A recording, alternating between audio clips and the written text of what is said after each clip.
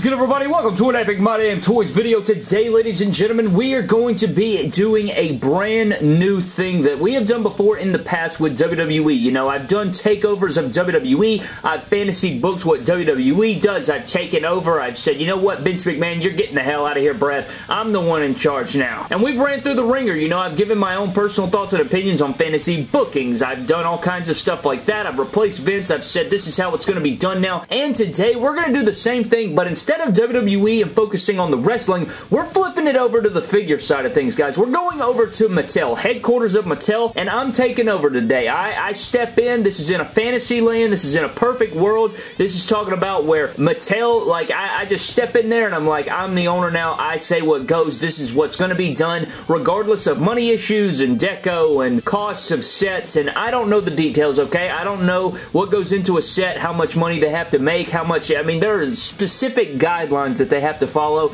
and there's a certain amount of money that they got to make each set, and there's profit margins and all kinds of stuff that goes into a Mattel set. We all look at it sometimes and we go, why the hell did they do that? Well, I'm sure there's some sort of business-like perspective that they took on those specific actions most of the time. But today, we're going to throw all that shit out the window, and I'm stepping into Mattel headquarters, and I am the leader. I came in, and it's literally, okay, Trey, MDT, what the hell do you want to do? You're in command. What do you want to do? Today, that's what we're going to do. I'm going to go through the Mattel action figure line and tell you what I would change. What would I do if I were the head booker, head guy over at Mattel right now for WWE action figures, what decisions I would make going forward for the line, for the talent, for everything moving forward regarding our beloved WWE action figures. Now, before we move forward, guys, I do want to say that I absolutely love Mattel. I love all the guys over there that work so hard. Steve and Bill and all the people that are involved in creating our WWE figures are amazing. I love every single one of them, and they do a fantastic job with all these epic figures. They are responsible for so many epic things that we get, and the product and the line is in the best hands that it could possibly be in, and today we're literally focusing on a fantasy world where if, you know, if it was just a perfect world with no profit margins or anything like that, this is what I would do. So I'm stepping in, and let's get the hell started, guys. I made a list. I'm going to go ahead and get into it. So, as you guys know, we have the Elite action figure line. It's fantastic. It's great. Rey Mysterio right here is absolutely bonkers, right? I absolutely love this Rey Mysterio. Elite 72 Rey Mysterio is a fantasy booking fart bag. But one thing that I would implement into these figures right now today is I would absolutely implement today, moving forward, every single WWE Elite action figure would now come with double jointed arms. If you guys don't know what double jointed arms are, they're the arms that we get on the Ultimate Editions. You guys know the, I think it's like a $5 increase in price, possibly a little bit more. You guys know that the double jointed arms have 2 points of articulation right here, and on a regular Elite figure, they only have one single part. You guys can see the difference here. You have the elbow is connected to the upper arm, and down here, it's two separations. That way, it gives you a better bend. Obviously, Brock Lesnar can grip his nose, and Rey Mysterio cannot grip his nose, as you guys can see by the obvious gappage right there. Not too far off, actually, so it just shows you how great it would be if we had double jointed arms. Now, I don't think you really get the idea of how great double jointed arms are until you do some different things. Like, he can literally choke himself out right here. You can wrap guys all the way around when doing like a German suplex. This Ronda Rousey is another great example of her double jointed arm. She can literally punch herself in the face repeatedly. She can almost grab her opposite shoulder with this double jointed arm. Lines like Marvel Legends and all kinds of stuff already implement these. They are in smaller scale, and I'm sure their budgets are a little bit different, and every company is absolutely different when it comes to profit margins and stuff like that. But if we're living in a fantasy world, I'm putting double jointed arms on the Elites immediately. Now, as far as Ultimate Editions go, how would I change that? I'm not exactly sure what we would do. I guess the Ultimate Edition line would either be discontinued or it could continue, except it would be, you know, a focus on more head sculpts. It would give us more accessories, more clothing, more different options like that. Maybe a full promo gear and cloth that could go over the wrestler's wrestling attire with interchangeable parts like we've seen in the past with other figures. The Ultimate Edition Ronda Rousey was very similar in that matter, how she had her entrance gear and then she had her regular. Shinsuke was like that, but it was more plasticky. I would go probably like the Brock Lesnar would have included bare hands as well as the shirt and the pants and the hat. You know what I'm saying? Like a full promo gear and then a full wrestling gear, all in cloth and stuff like that. Maybe that's how you could change up the Ultimate Editions. Another thing I would do with the Ultimate Editions is I was possibly change the torso. Now, I do love the seamlessness of the Brock Lesnar. I think that this torso is beautiful. It's one of my favorite Mattel figures they've ever made. I just love how, I don't know, just look how seamless it is. You can't even see the joints on this torso, like unless you're moving it around. Like look at that right there. That just looks beautiful in figure form. I honestly don't know how you could change it. Like if we get this Finn Balor up here, you guys will see that. It's pretty seamless too, but I don't think, I don't know. I just don't feel that the Ultimate Edition's like torsos get as much articulation as maybe an Elite gets. Now I guess we can compare the Mattel Elite right here. Here's a Brock Lesnar right here. Here's the crunch forward right there, and that's not the best anyways. It's probably just the way this torso is, but if you crunch forward this one, I don't see, like, you know what I'm saying? It's supposed to be more. It's definitely less, if anything, regarding articulation, so I don't really know why that's the torso design choice that they went with. I'm sure there's some sort of reason behind it, but I would probably retool it. Even though I love the look of it, I think we need a little bit better of an ab crunch and like diaphragm pivot and stuff like that, or at least I would love to see it. And then another thing would probably be butterfly joints. If you guys have never seen butterfly joints, it's the joints that are cut out right here that allow the shoulders to move in more. So instead of getting a reach around like this would crunch forward even more, and you would have even more articulation as seen on the upcoming Ultimate Edition Hulk Hogan. I think that's supposed to have butterfly joints, so you guys will see what I'm talking about. I could have sworn I had a figure with butterfly joints, but actually, hold that thought. So I actually do. You guys can see here this Majin Vegeta figure right here. The butterfly joints are these joints right here in the shoulders that connect to the torso. So right here where the shoulders connect, that little piece that folds in right there, this isn't the greatest butterfly joint, but you guys can see that you have the double jointed arm, and then like it allows for the arm to crunch more in. So I would add that to the Ultimate Edition figures if we were trying to, you know, get them to be differential from Elites. Not only would I change up the Elites and the Ultimates, guys, let's go back to the basics, okay? I think a lot of people can agree with me on this. I'm going to go ahead and state some factual stuff going on right here. Okay, here is an older basic Mattel action figure, and here is a more modern day. Now, I think anybody will agree the only reason you would ever buy a new basic figure is if you're not planning on posting it around, or you're trying to do a simple head swap like we see with this Lars Sullivan Elite. I wanted to have a custom Elite Lars Sullivan, so I bought his basic and put the head sculpt over onto an Elite equivalent of his basic. Now, back in the day, what you would do is you could buy old basics and you could do an arm swap, right? Like, I can take these smaller arms and say I don't like the Elite 24 Dolph Ziggler because his arms are absolutely massive. I could buy the basic and I could take off not only the head sculpt to switch that out. Maybe I like the basic head sculpt better. I could switch out the arms of the basic right here and put those on my Elite because they have the exact same articulation. They have the bicep swivel right here. They also have a great kick forward, back and forth. The kicks really don't change here, but I will say the knee bend is definitely a lot better on the older basics. The new ones are super stiff, and every time I get a new basic, guys, if I try to bend this knee right here, like if I try to bend it, the boot either like almost comes off, like the boot is literally almost coming off, or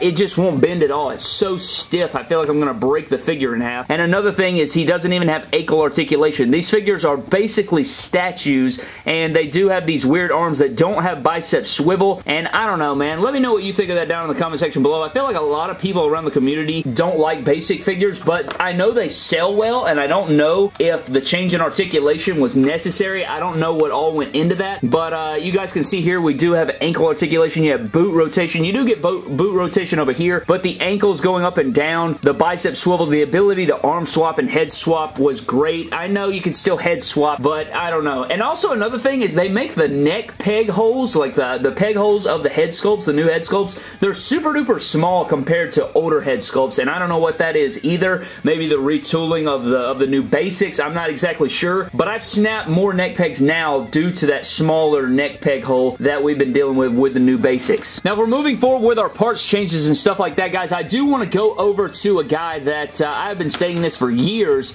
and I would change up AJ Styles' torso. Now, this is a custom. This isn't a custom. This is the Elite 74 AJ Styles. Back in the day, I think it was like 2015, 2016, when G Natty was pumping out beautiful AJ Styles customs from, you know, Angel and stuff, when they were doing beautiful AJ Styles customs. They still make beautiful customs to this day, but I remember first seeing his AJ Styles that used the Sin Cara torso and it repainted and put the chest hair on it. This torso right here looks so much better on this figure than this one. I just feel like to this day, this AJ Styles torso is too small, and this is something that I would definitely implement if I was the head guy over at Mattel. I just would change it, man. I don't know what it is. I'm not a big fan of this torso. It's too small for AJ Styles to me. This gives it more broad. You know, AJ Styles has a pretty big chest. You get some nice defining stuff going on. I don't know. It just looks better, man. I'll pull up a picture as well if you guys haven't already seen it, and I just like that AJ Styles torso better for AJ Styles over what we we get currently, and I know they're not going to change that. So if I was head Mattel, I would go ahead and change that. Another thing we've kind of already touched on, now this isn't anything too crazy, I think we already touched on it a little bit here, is the women's figures. It's basically, you know, the same exact thing with the articulation. I would add ankle pivot to the women's figures. You guys know what I'm talking about. The ankle pivot is the same exact thing that we've seen on basics. This Peyton Royce is a terrible statue. That kind of relates to new basics, so I'm not going to cover that again. But this is an old basic right here. They already implemented double jointed knees, which are so fantastic. Look at that knee bend compared to this Emma figure right here. Like, look at that. That's not even 90 degrees, and then this one goes a lot more. So that is something they've already done, but the next step would definitely be to add some ankle pivot to the women's figures. That would make them even better, and they've already, again, the addition of double jointed arms to every Elite figure would make the women's figures even better.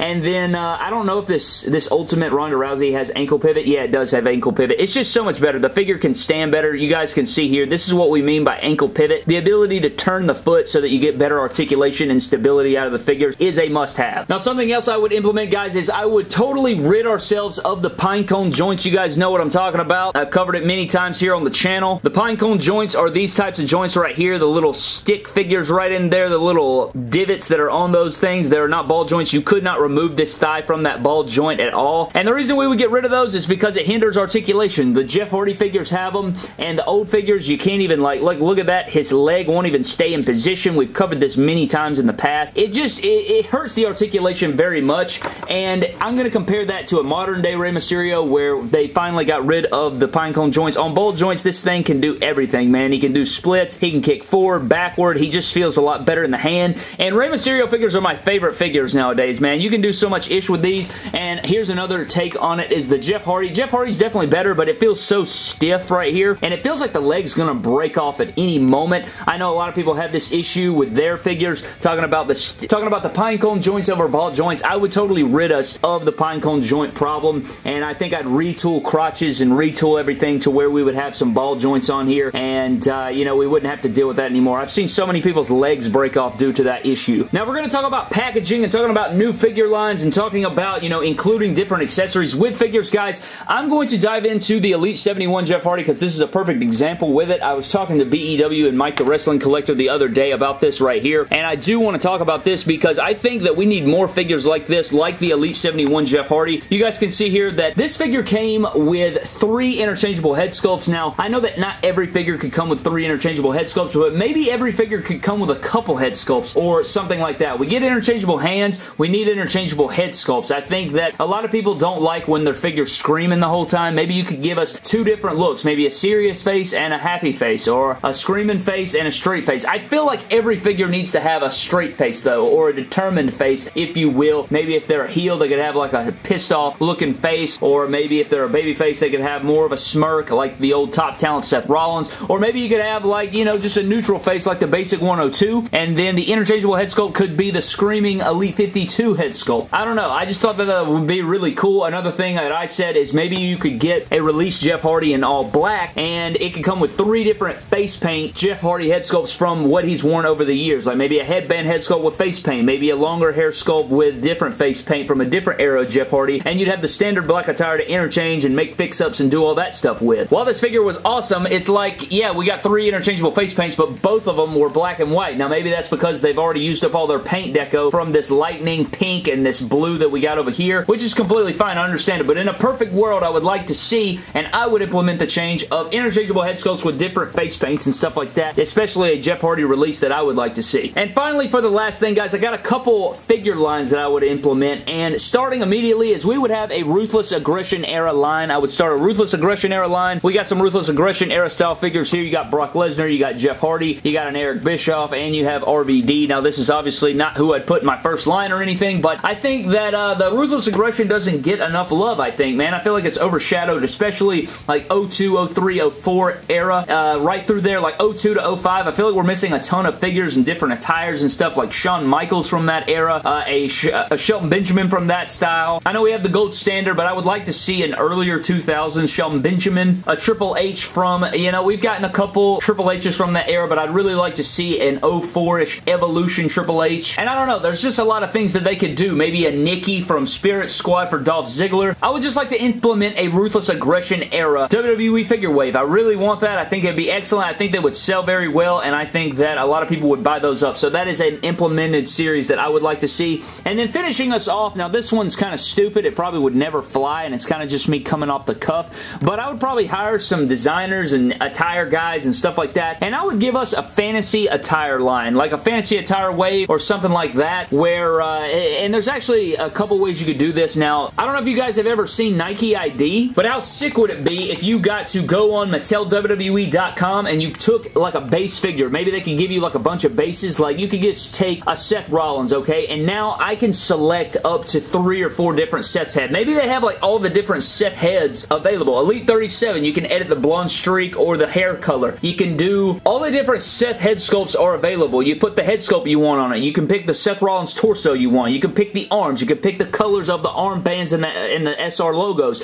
They give you the different tights options. You know, you want the SummerSlam 2017 look, or you want the Elite 75 look, or you want the Toys R Us exclusive look. You can pick the knee pads. You can pick the kick pads. You can pick the colors, the different arrangements. Maybe you can put some different patterns on there. Maybe Mattel is in the process of making attires and you want to go ahead and make it yourself. You pay an extra fee. You go ahead and pump that out. Now that's a damn thing that I would love to see. A Nike ID inspired Mattel WWE action figure customization website. You can print these figures off like they do Nike shoes. There's no way they can't do it. I don't know, Brad. That's a really badass idea. Now I don't know all the details of what would go into something like that, but that is something right there that I would pay a lot of money to do something like that, man. I don't know. That's for hardcore collectors, I know, but if Nike ID does it, people paying $250 for shoes, I'm sure that you could get away with paying $40, $45, $50 for your own custom personalization WWE action figure that would not even chip. It would never chip. You wouldn't have to worry about customs and painting and stuff. You could literally order the figure with all the stuff and the deco and the stuff. Obviously, you could create your own fantasy attires right there on the Mattel WWE website. I don't know. Let me know what you guys think of that idea down in the comment section below. This video went on a little bit longer than I expected, but you know what? I had a lot of fun making it, man. This is something I love doing. I love doing fantasy booking and personal ideas and taking over videos, and you guys seem to love when I do takeover videos and just sort of explain my own thoughts and opinions and all that good ish regarding WWE figures or WWE booking or whatever the hell. But I'm getting the hell out of here, guys. I had a ton of fun. Obviously, I'm not the head creator of Mattel. I'm not going to step in there like freaking Vince McMahon and take over day one. But you know what, Brad? If they'll have me, I'd gladly go over there and do that. But anyways, guys, I'm getting out of here. Thank you so very much for watching. Let me know all of your thoughts and opinions on everything here. Do you agree with my opinions? You got your own personal opinions or thoughts that you would implement at Mattel if you were the head booker over there? Let me know down in the comments section below. Follow me on Instagram and Twitter, MyDamnToys. Subscribe to the channel, and I will see you guys in the next video. Thank you.